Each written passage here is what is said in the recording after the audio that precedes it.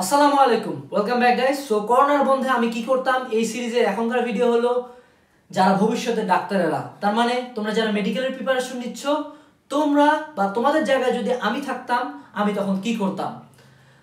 প্রথম পয়েন্ট, সাধারণ জ্ঞান ও ইংলিশ পড়তাম। কথা হলো অ্যাডমিশন টাইমে সবচেয়ে অবহেলিত মেডিকেলের যারা প্রিপারেশন হয় তাদের জন্য সবচেয়ে অবহেলিত জায়গা হলো সাধারণ জ্ঞান আর ইংলিশ। এবং এই জিনিসগুলো আমরা সবসময় রাখি যে অ্যাডমিশন টাইম যদি 4 মাস হয়, প্রথম 3 মাস আমরা নর্মালি পড়াশোনা করব, পরের 1 মাস আমরা যায় সাধারণ জ্ঞান আর ইংলিশ পড়ব। কিন্তু এইবার তোমাদের অ্যাডমিশন টাইম কমে আসবে, হয়তো বা 1 মাস বা 2 মাস।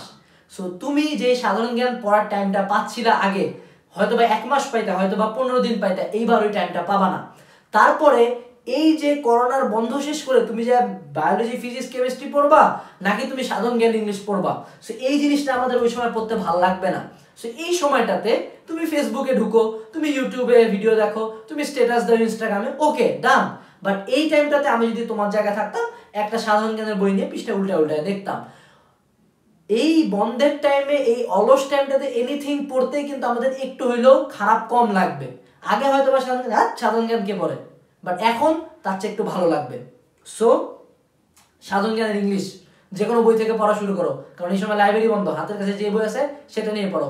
অনলাইনে বেশ কিছু বই আছে, বই পড়ো, ভিডিও দেখতে পারো, কারণ এখন ভিডিও ছাড়া উপায় নেই। আমি যতই বলি অনলাইনে ভিডিও দেখিও না, বাট এখন হয়তো বা আমি নিজে অনলাইনে কোর্স করাচ্ছি, কারণ কি বাইরে যাওয়ার তো উপায় নেই ভাই, কিছু তো করতে হবে।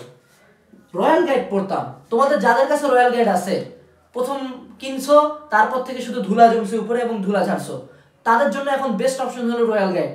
মেডিকেল প্রিপারেশন বা মেডিকেলে যারা পড়ে, যে কয়জন চান্স পেয়েছে, তোমাদের পরিচিত যে কয়জন আপু আছে, 10 জনের মধ্যে 7 জন এগ্রি করবে যে তারা রয়্যাল গাইড পড়ছে, এবং 7 জনের মধ্যে 4 জন এমন বের হবে যারা খুব ভালো মতো পড়ছে। সো যত মেডিকেল কোচিং আছে, তাদের যত শীট সব রয়্যাল গাইড থেকে বাই দি বাই কনভার্ট করে বানানো। সো এই রয়্যাল গাইড যদি না পড়ে মেডিকেলে পরীক্ষা দিতে যাও, আফসোস হবে। আমি এখন পর্যন্ত আফসোস করি যে আমি যদি কেমিস্ট্রি রয়্যাল গাইড পড়তাম, হয়তো বা আমার আজকে 3টা এমসিকিউ আরো বেশি রাইট করে আমি ডিএমসি তে পড়তাম।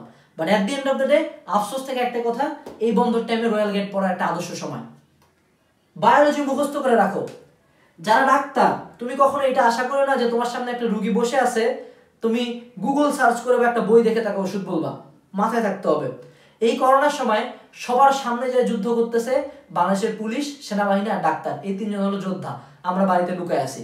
সো এই লেভেলের একটা মানুষ হওয়ার জন্য তুমি কখনো মুখস্থ ছাড়া উপায় নেই।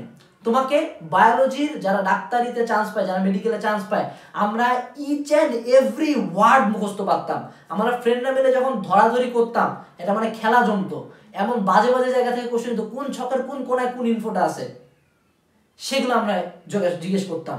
যেমন পিনিয়াল বডি, এটা কোন হরমোনটা নিঃসরণ করে, এই টাইপের যারা ছোট থেকে ছোট ডিটেলস মনে রাখে, তারাই কিন্তু একটা end of the day ডাক্তারিতে chance পায়। যদিও ছোট ডিটেলস আসে না, বাট এই জিনিসটা তোমার কনফিডেন্সটাকে বাড়ায়, এই জিনিসটা তোমার ইম্পর্টেন্ট জিনিসগুলোকে মনে রাখার এবিলিটিটাকে বাড়ায়। সো বায়োলজি এই টাইমটাতে যারা এখন হেলা খেলা করে রাখছো, এই টাইমটাতে তোমার সুযোগ হলো যে বায়োলজিটাকে একদম মুখস্থ, ঝাড়া মুখস্থ পর্যায়ে নিয়ে যাও, যে ভাই ওই পৃষ্ঠা থেকে প্রশ্ন ধরে আমি পারবো, এই পর্যায়ে নিয়ে যাওয়া।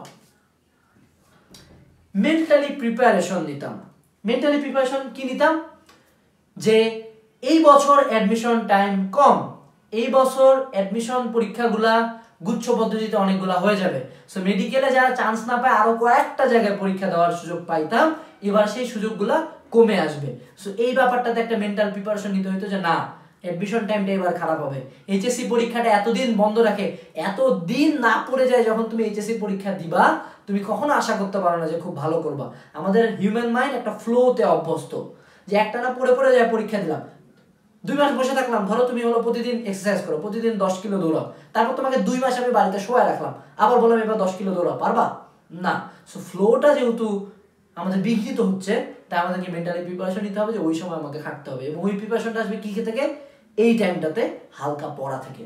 সো ফিউচার ডক্টরস, আশা করি সাদা অ্যাপ্রনটা সবার হবে।